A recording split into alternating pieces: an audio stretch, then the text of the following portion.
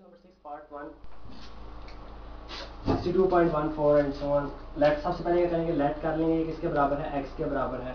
Logarithmic tables की मदद से सवाल की स्टेटमेंट में लिखा हुआ है, इसे सॉल्व करना है। तो लॉगरिथम टेबल्स या कैलकुलेटर हम यूज़ कर लेंगे तो इजी से। नेक्स्ट स्टेप पे क्या करेंगे, लॉग ले लेंगे। Log of x is equal to log into 62.14 into 0.32 into 0.015।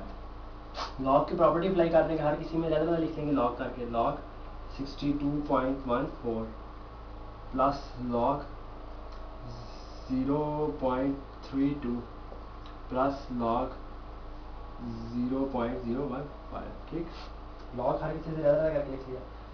Next step में हम इनका लॉग ले लेंगे, लॉग इसमें टेबल की मदद से है, जिस तरह भी आपको सूट करता है। लॉग ऑफ 62.14 जो कि क्या है 1.7934, क्या है 1.7937 है तो 34 लिख दूंगा मैं, एंड प्लस लॉग ऑफ 0.32 जो कि क्या है माइनस में आ गया है 0.4 माइनस 0.4948, इसे क्या दूंगा 0.4949।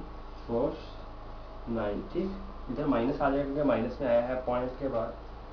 नेक्स्ट आखिरी लॉग है लॉग 0.15 की से, ये भी माइनस में आ गया है, माइनस 1.8239 माइनस 1.8239 इन तीनों का जब मैं ऐड एंड सब्ट्रैक्ट कर दूंगा, जो इसमें दोनों सब्ट्रैक्ट हो रहे हैं, 1.7934 माइनस 0.4949 माइनस 1.8239, रिजल्ट आ जाएगा इसका बराबर माइनस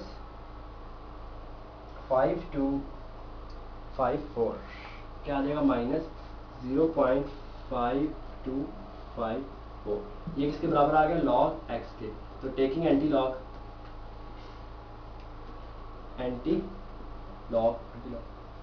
तो एक्स इसके बराबर आ जाएगा, यहाँ से एंटी लॉग जब इसका लेंगे, एंटी लॉग ऑफ माइनस 0.5244। अगर आप टेबल से ले रहे हैं तो इसमें 1 ऐड करेंगे और 1 सब्ट्रैक्ट करेंगे, सो शिफ्ट लॉग ये बराबर आ जाएगा 0.298263 समान।